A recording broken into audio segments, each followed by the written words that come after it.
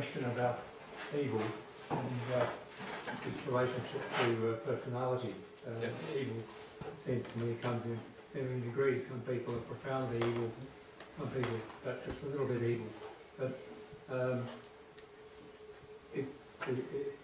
it's my impression that there are some people who are, it's part of their personality, they're born that way. Yep. And there may be some people who have become so damaged and twisted by what's happened to them that can foster evil. So is there a distinction between those two? Is some of it personality inherent in the personality? Yep. Or well, remember I said that God created personality. yeah. So therefore there is nothing evil in our personality. Right? But I will explain to you why there seems to be this appearance of evil right from birth onwards. What actually happens is, remember incarnation, you've got the soul and you've got the bodies that are created at conception, right? So you've got the two bodies, the physical and spirit body, material body and the spirit body, and there's the half of the soul that incarnates. Now, what's happening in an energetic way is the soul envelops the two bodies. So in other words, the soul controls the physiological functions and the material functions and the spiritual functions of those bodies. Just the whole soul or half the soul? The half of the soul I'm talking now. So when I'm referring to the word soul, I'm talking the half of the soul at this point, right? The half of the soul needs these bodies to begin this experience that we talked about earlier, which is this experience of slowly absorbing life, slowly experiencing. But the problem is that this particular creation is in an environment already at the moment of conception. So at the moment of conception, shortly after, this soul surrounds this body, if you like, but inside the mother's womb. Do you follow me? Now what's happening inside the mother's womb is, here's the mother's womb. You could say, this is now the mother's womb. What influences are happening upon the mother? She's got, her relationship with her husband. So her husband or man in her life is there.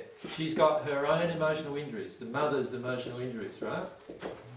The ones that she hasn't cleared by the time she had this child. She's living in an environment of some kind, isn't she? Yeah.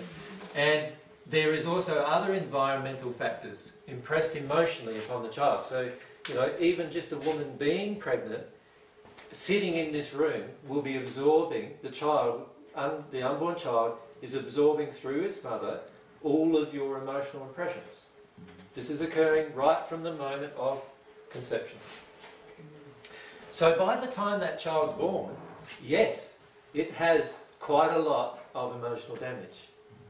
So watching horror movies, for example, while you're pregnant is not good? Well, like doctors would say drinking coffee while you're pregnant is not good. Yeah. I'm saying to you, anything that you do that emotionally affects you and causes you to get in a fear-based state is certainly going to be more damaging to the child than even drinking coffee. Right? Because these are all emotions that this soul is absorbing. Now, you imagine, by the time this soul is born, already it's now acting out the emotional injuries that it's received. Already.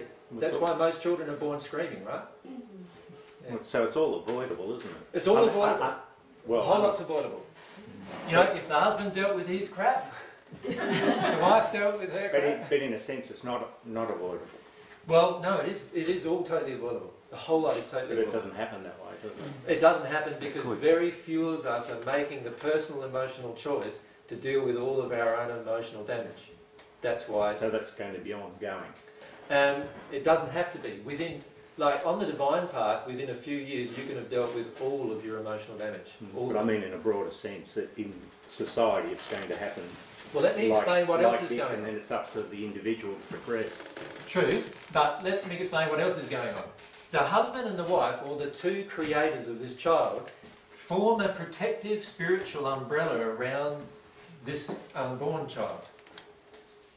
So what that means is, if the husband and wife, or the partners of this child, the creators of this child, are in very good emotional and spiritual conditions, nothing can penetrate this emotional umbrella to harm the child from the external environment. Does that make sense? Mm. So really, it just depends upon the parents themselves being able to form this umbrella. But what often happens is, let's say the mother is really angry with men. So let's say the mum here, she's angry with men. Let's say this is a boy child. What's going to happen from the moment they conceive? This boy child is going to feel mum's angry with me before I even am born. Can you see that? And it starts to, how do you respond when someone's angry with you unjustly? Smack them. You feel like getting angry back, do you not? Right? So a lot of boys finish up doing one of two different things. They either get angry back, or they go down the track of feeling browbeaten by their mothers and do whatever she wants in order to get her love. They'll do one of those two things. But that injury is already there before they were even born. Now if the mother dealt with her anger, right, and now she was in a state of love towards her child, right, completely, what's this boy going to feel about women? Love. Very low. Just love, right? So it's going to be a totally different experience for that child, isn't it?